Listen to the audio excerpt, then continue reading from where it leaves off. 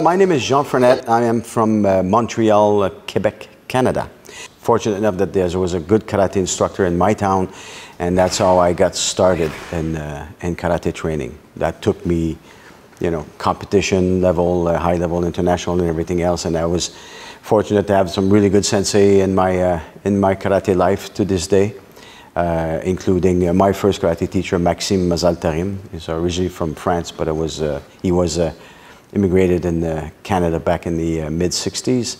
And then Sensei Chuck Merriman until his passing recently, where we had his funeral not too long ago in Okinawa. And obviously through Sensei Merriman, we were introduced to Jundokan, where we've been training for 30 years almost now. And again, had the amazing opportunity to train with Miyazato Sensei, Iha Sensei, Ichiya Sensei, and all the senior students from Miyazato Sensei's dojo, Jundokan.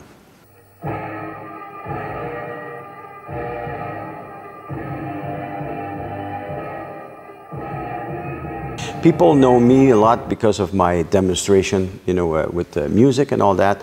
But I had a really good, strong traditional background before I moved into those type of competition and exhibition. My mind, anyway, was always like, once I'm done with the competition time, I want to trace back the roots of karate. And through Sensei Merriman, obviously, it was the perfect man for that. And that's how we came to Okinawa. So now training in Okinawa for me was like, okay, finally, you know, I'm doing it. I'm going to do it the right way, you know, and learning every small details. Miyazato Sensei, you know, did not speak English, but it would be ko, do this, do that, and then just that was an eye opener. So for me to come to Okinawa was like coming home in a way, as a karateka, and also discovering, you know, not only the art but the culture and the people in Okinawa that are so amazing.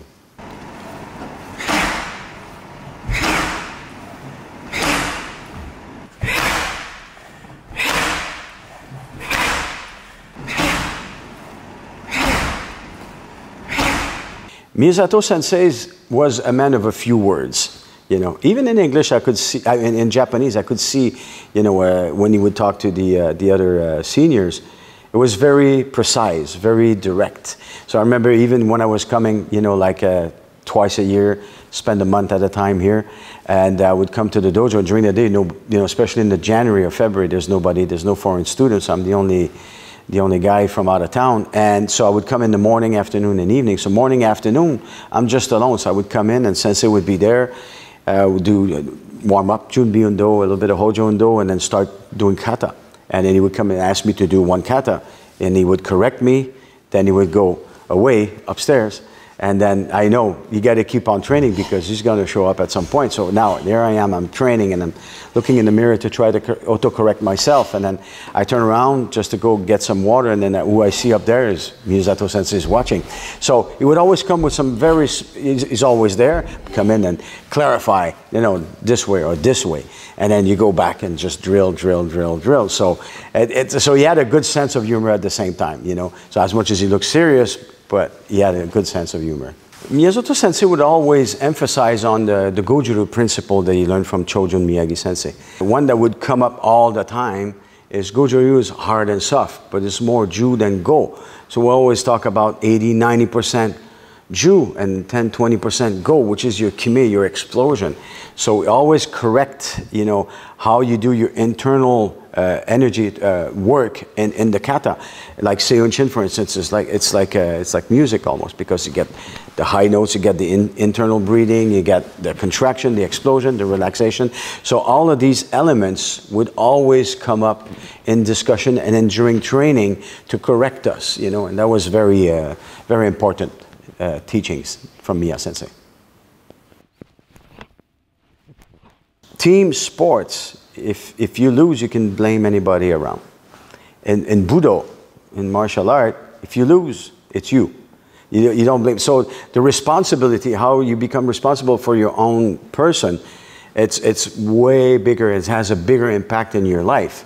So that was the number one thing for me, even as a child. I love the fact that in karate you can express yourself. Like some people, that, without saying it's the same thing, but dancing, you know.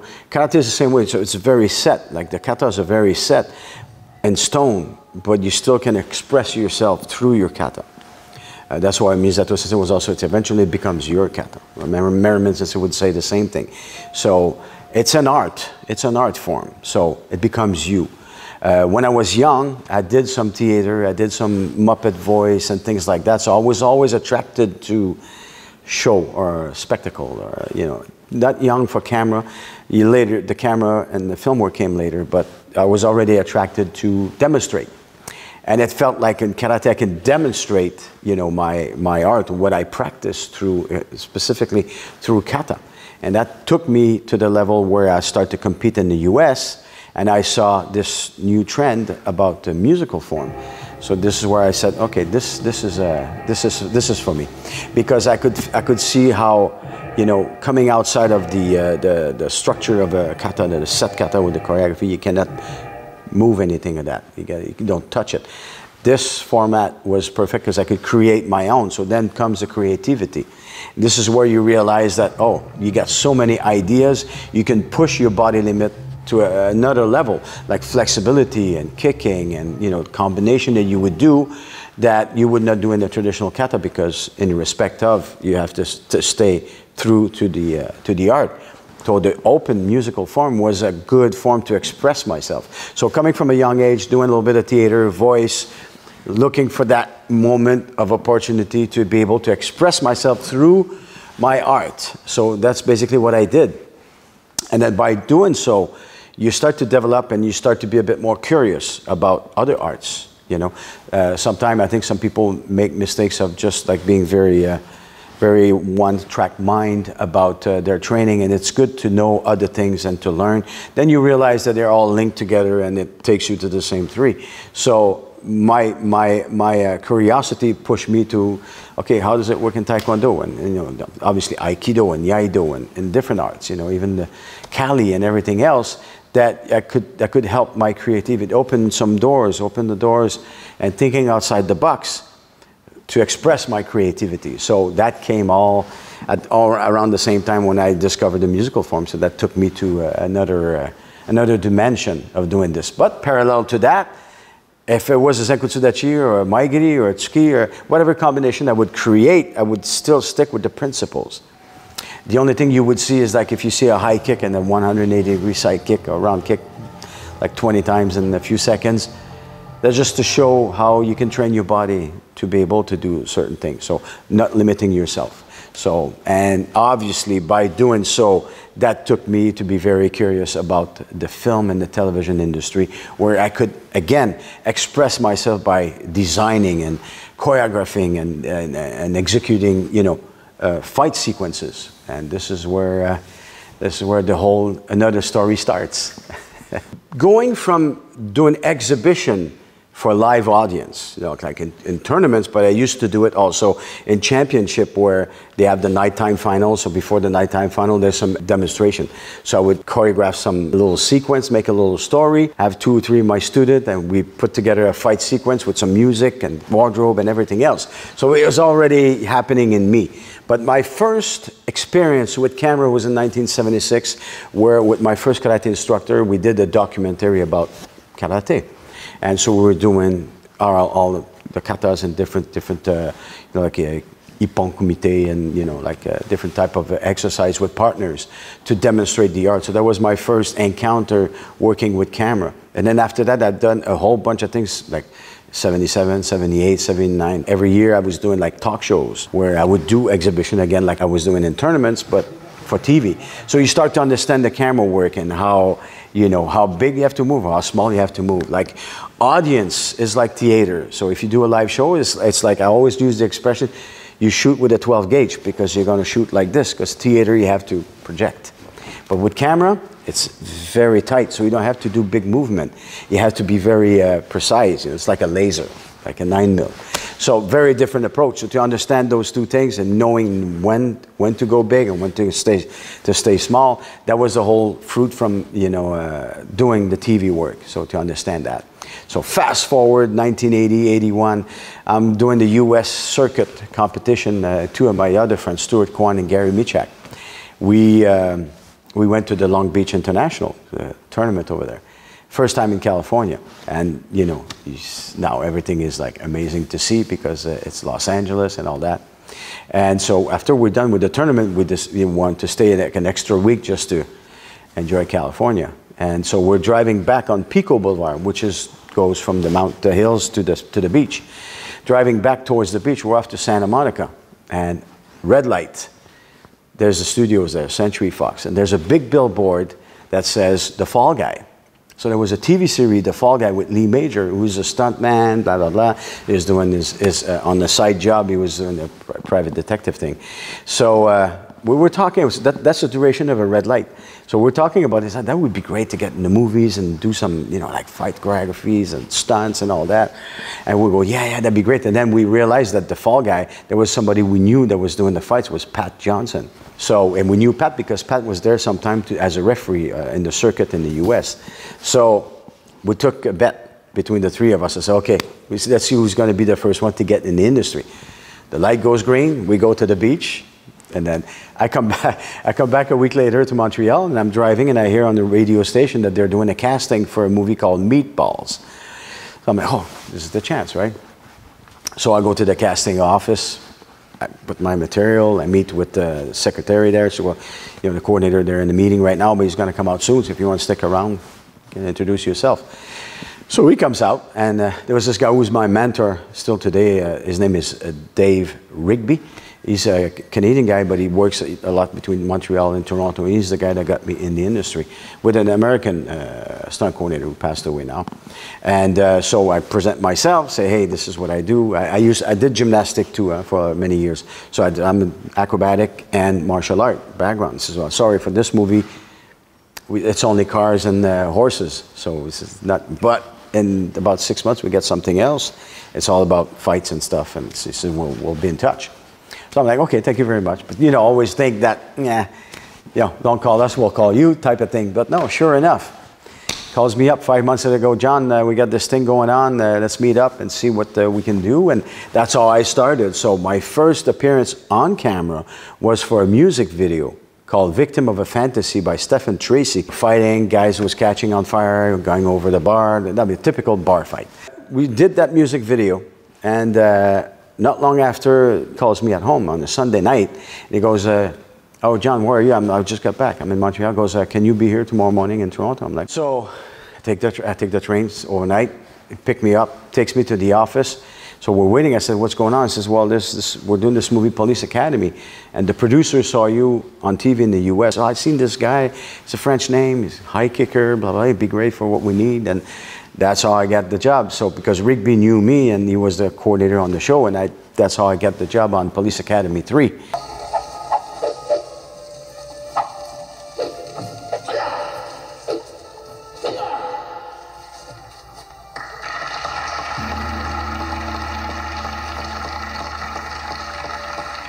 And then after that, I stayed on the show till the end. I was training the actors and the executive and all that. And then we did Police Academy 4.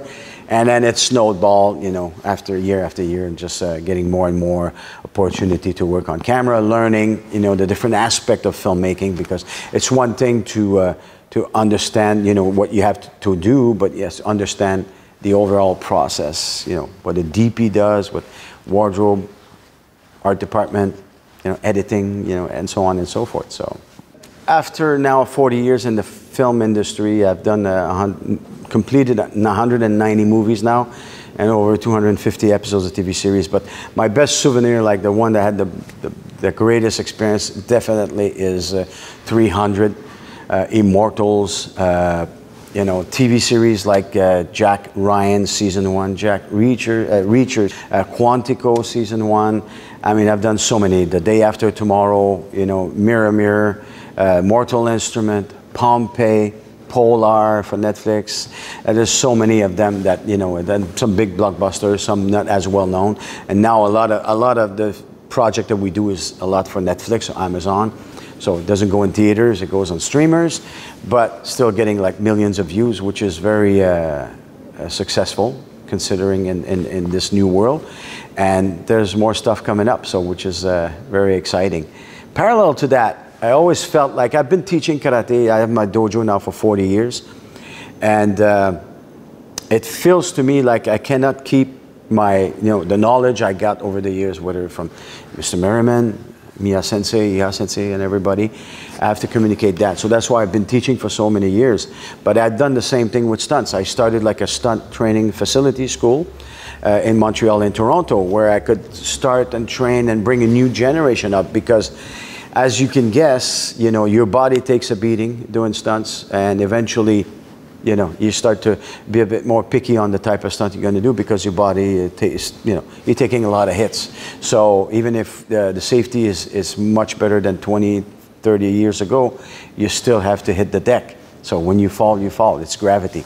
So by training a new generation, and also try to make them smarter than we were back then, to enter the industry with a good preparation, a good mindset, to enter the industry, because we all get older, and you need new generation. There's project. I had a project called Blue Mountain State for Vice Television, and I need like football players, like college football between 19 and 21, 22 years old. So a lot of the stunt guys are older than that. So you can't use the established stunt people, because they look older. That doesn't mean they look old, but they're older than what they're looking for. So you have no choice than to start training people. So that's how it came from me. I'm like, okay, we got to do something about this. And I've trained like a whole bunch of people, and had people from Cirque du Soleil that came and trained with us, that transfer into the stunts. And so it's not an easy thing, to do.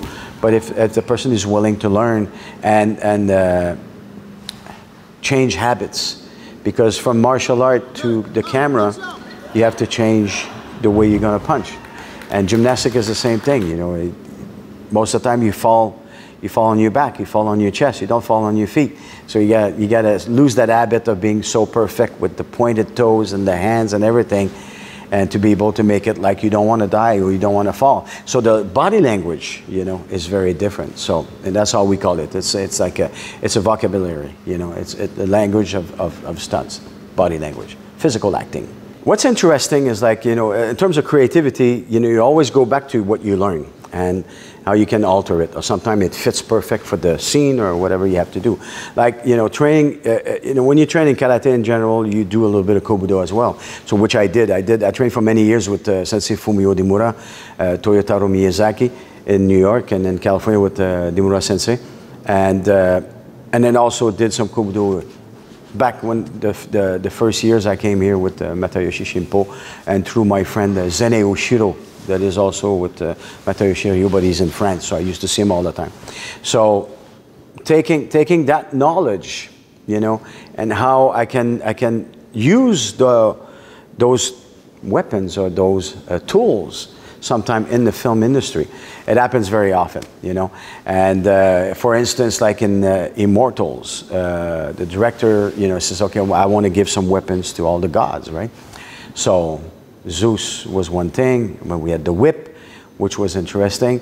But then Henry, when he was fighting earlier to go save his mother, it was like a staff. So I said, why don't you have like a blade, or something that was made up from stone, and it's kind of a Sharpie edge, look like a knife or a blade, but it could be like more rustic. So we did that. So that's why when you see Henry doing all this fight stuff, fighting the guys and doing bow technique, to go save his mother, that was really much inspired from, Okinawan, kobudo. Same thing we did with Isabel. You want to have something sharp, sickle or something, and I had designed something. I had designed something where you had the kama that we know, and another one lower, a bit like this.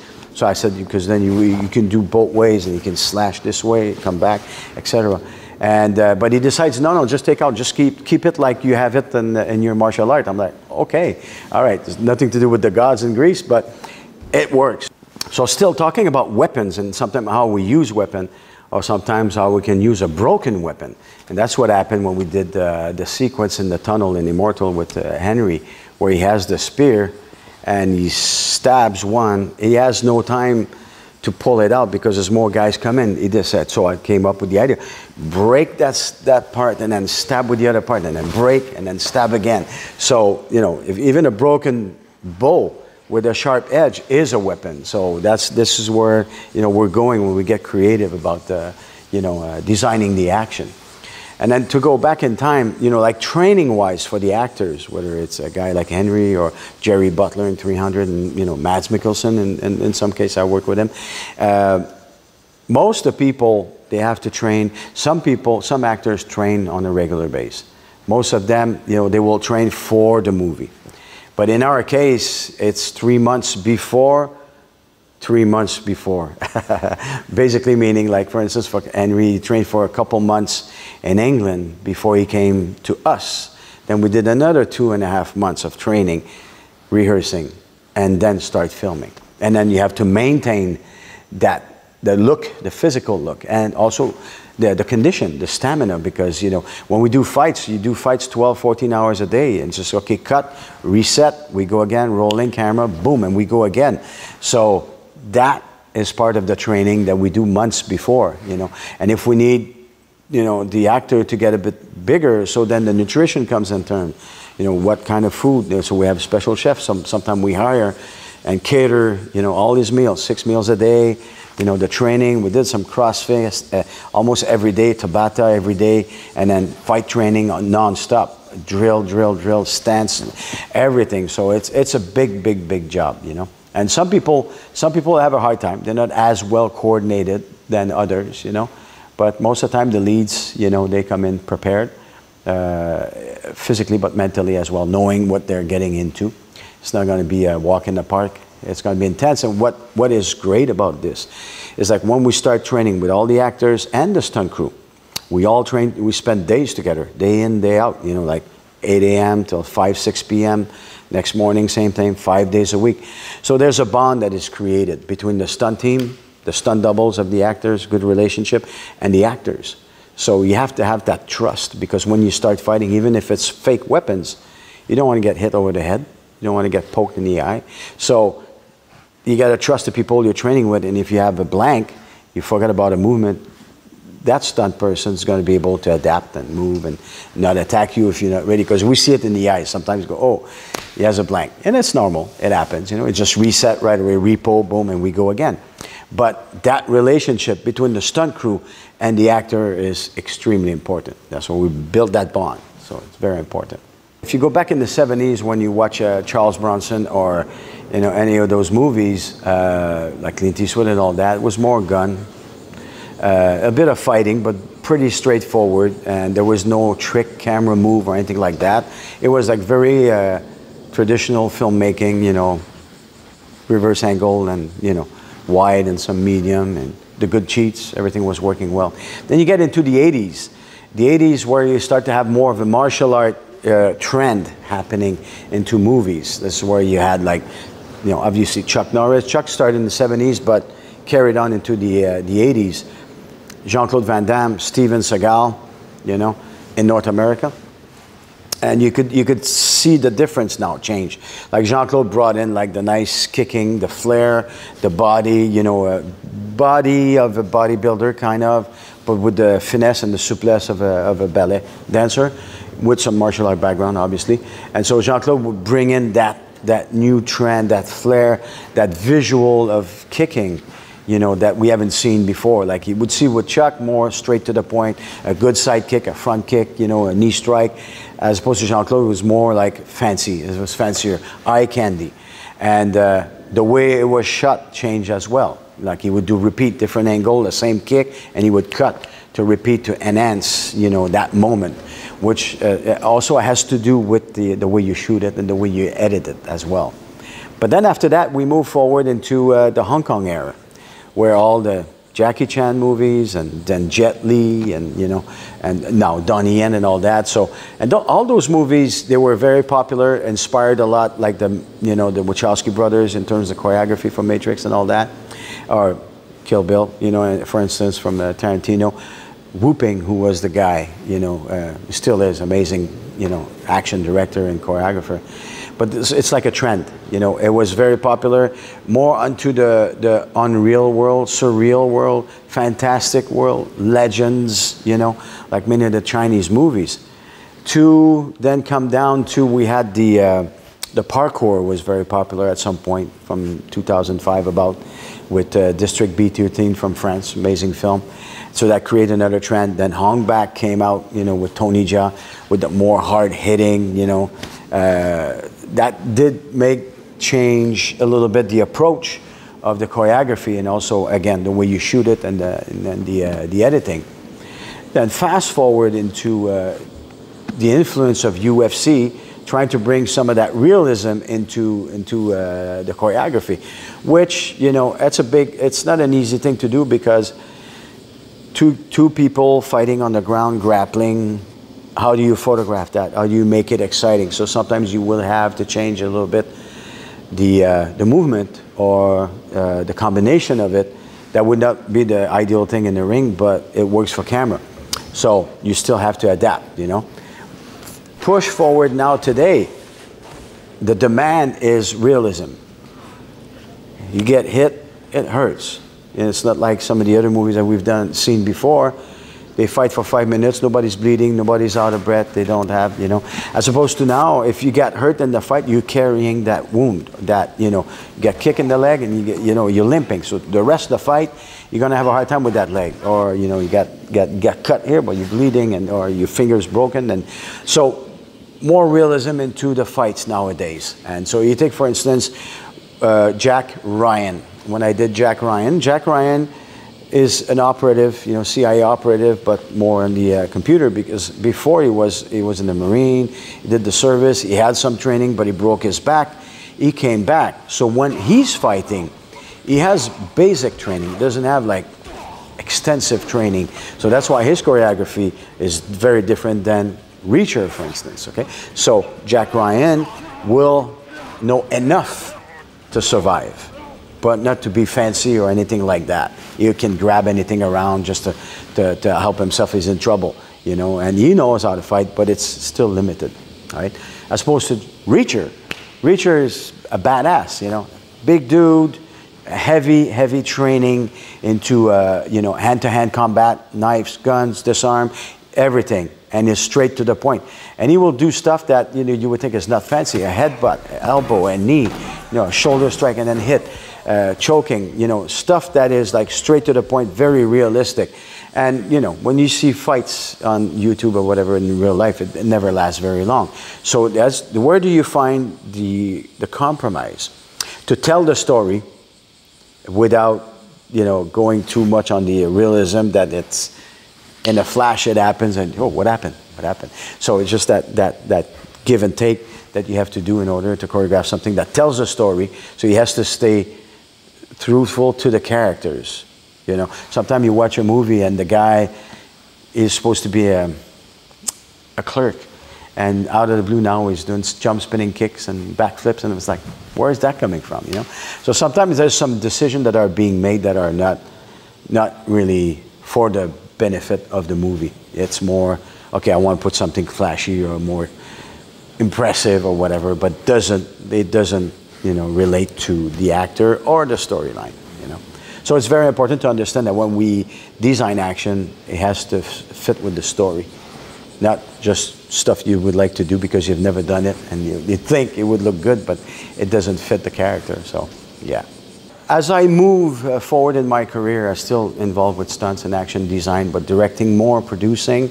There's a few things on my list, my wish list. One is really a movie about Okinawa and about a master. It could be any of the really well-known, but tell the story, you know, and a little bit like Last Samurai maybe, or, you know, but really,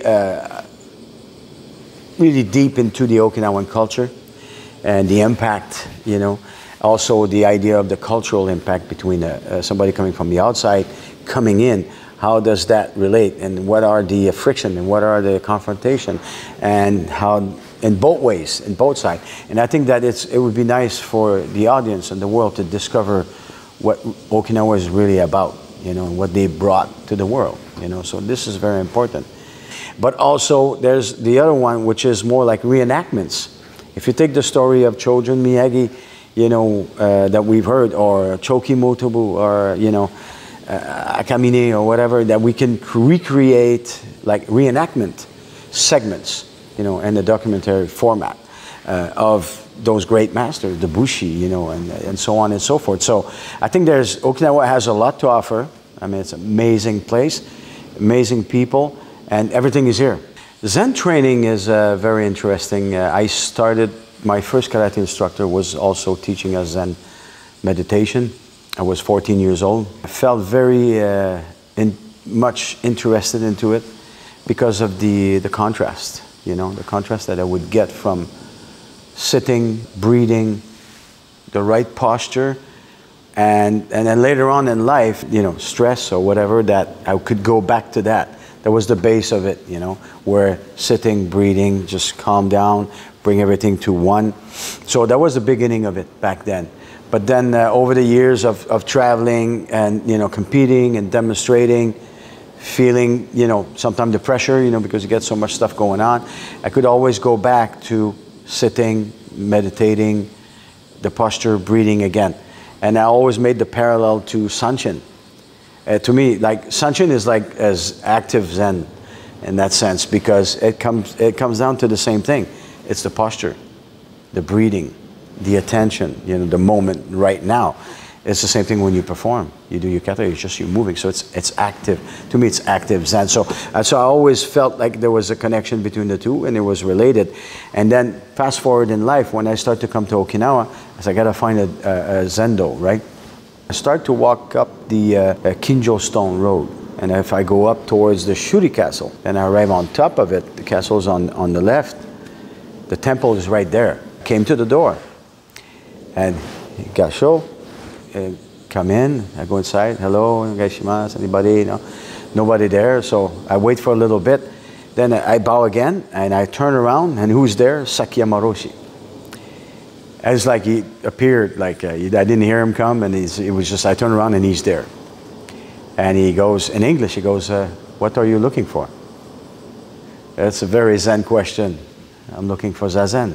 Oh, where are you from? And we had this discussion. Then he goes, okay, come inside. And we had another discussion for about 3 hours about my motivation, and he was very surprised to see like somebody not from Okinawa, Japan, interested and knowing already about the sutras and the mantras, and that he says, okay, okay, you go, because he knew Miyazato Sensei, because he was a karate person before the war. So at night I get a call from Yoshi. And he says, okay, Mr. Frenette, you can come tomorrow morning. And now I was accepted to come, and I would come. Back then, it was every morning, 6 days a week, plus Sunday was 3 hours with tea ceremonies and mundo, everything, right? So I would do 6 hours of karate plus another hour every morning of Zazen. For me, it's balance. It's balance, and it's very, very important. And it's so interconnected between the two. When you talk about the principle of here and now, being in the moment, that's exactly the same thing that karateka should be when he's training, is to be in that moment. And when you're in that moment, you become one.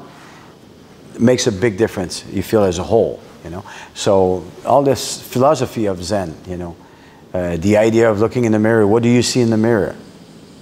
Mirror doesn't lie. Mirror shows you exactly what it is, right? So all those teachings from Sakiyama Roshi, the mind is always going. The mind is always going. So as long as you try to stop the mind, you just got to let go. If by letting go, you will stop thinking. By focusing on your breathing, on your posture, you're not thinking, you're just being there in the moment. And then start to let go the thinking, you know. And that's the hard part. That's why, you know, the Mushin concept comes in. Again, it's so close, it's so connected to the training that we do in Budo. I mean, we talk about karate, but the same for Kobudo, same for Yaido and Aikido, and you know, it goes together. It goes together. So conversation I had with Sakiyama Roshi over the years has always been about Zen and karate, and then in life, you know. And it's all connected. So that's why I truly believe in that, and I think I was very happy to see that somebody would think the same way, you know. We've done like 2 documentaries together, one for France and one for National Geographic, which we could introduce Sakyamoto Oshi, also the Zen Rinzai, the school of Rinzai philosophy into to the world. So, but because of Sakyamoto Oshi being a karateka before the war, and the reason he became a Zen monk was very interesting because he used to train all the time. He loves karate. We would talk about it and have discussions about Chojo Miyagi sensei and Miyazato sensei and all. He knew everybody. He went to the war, and what he saw, the horror that he saw in the war, made him say, when I come back, I don't do anything violent. That's how he vowed to become a Zen monk. So the discussions were very, very deep and very interesting, and always making the link between Zen and karate. Always. And it's amazing. To see that, it's like, it's there, you know, there's no big change. That's why I'm saying it's active Zen, what we do. So thinking back, you know, it's been almost like 30 years coming to Okinawa, and I can say it's my second home. Coming here is always a pleasure. It doesn't matter how many hours on the plane. Once I arrive, I'm like just free. I love Okinawa for many, many reasons. You know, obviously for training, but people make you feel good, make you feel welcome. And unfortunately, the COVID, you know, situation kind of prevented, like many of us, to travel, to come back to Okinawa. But now we're back. So I just hope that, I just wish for everybody who hasn't been here before in their life, please do come, because you'll be surprised how generous, great, amazing island Okinawa is, with the people and the culture. Aside from karate, karate is amazing, Kobudo is amazing, there's no doubt about that, but overall, it's a great experience. It changed your life, definitely.